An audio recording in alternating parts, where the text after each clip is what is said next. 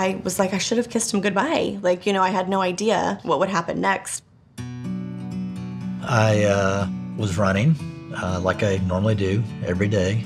It was on a Wednesday, and I was in clinic. And then the next thing, someone was banging on my front door. I received a call on my phone. Something's happened to David, get in the car now. There's a 46-year-old man who is coming to the emergency room because of a cardiac arrest. Next thing I know, I'm in the hospital. Don't know exactly why I'm there when I wake up. And they said, we know this is, you know, a lot going on right now with COVID, but we want you to go see him. So they did let me go see them briefly. Dr. Lee came in to see us, and he said, you know, he's breathing. And at that moment, that's all he hung on to. From there, I was able to tell that the front artery of his heart had a 99% blockage. Then I had to go home. The first night was awful. I called at 2:30 in the morning. I called his night nurse and I said, Margaret, I'm not doing well. I'm not doing well. And she was like, she felt like family to me. She was so comforting. She said, he is fine. I just went to check on him. No, I'm with him. I'm not leaving his side. Then I could take a breath and go back to sleep. I keep thinking, I don't know what I would do without Margaret.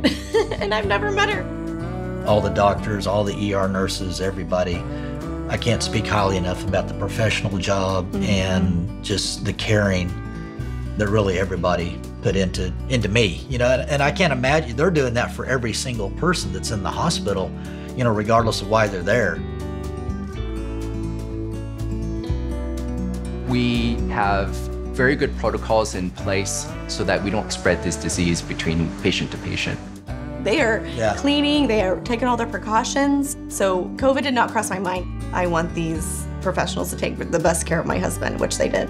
And that's what crossed my mind. I remember it was time to leave, and my nurse, she was getting a wheelchair all ready for me, cleaning it off. I'm like, I'm walking out of here. You don't have to do that. I want to walk out. We're thankful. The same word we go back to is thankful. We're thankful. Yeah. Anytime we're frustrated, we just say we're thankful. You're gonna cry when you hug me.